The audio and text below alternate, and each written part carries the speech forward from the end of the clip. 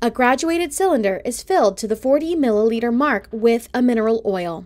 The masses of the cylinder before and after the addition of the mineral oil are 124.966 grams and 159.446 grams, respectively.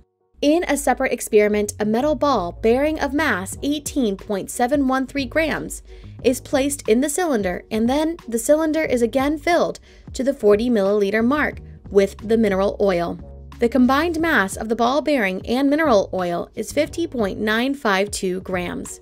Calculate the density and radius of the ball bearing. The volume of a sphere of radius r is 4/3 pi r cubed. We start with a graduated cylinder filled with mineral oil up to the 40 milliliter mark. The empty cylinder has a mass of 124.966 grams, while the mass with oil is 159.446 grams. Firstly, we determine the mass of the mineral oil. We do this by subtracting the mass of the empty cylinder from the mass of the filled one, giving us 34.480 grams. The density of the mineral oil can then be calculated by dividing the mass of the oil by the volume it occupies in the cylinder, resulting in a density of 0.8620 grams per milliliter. In a separate experiment, a metal ball bearing is introduced to the cylinder.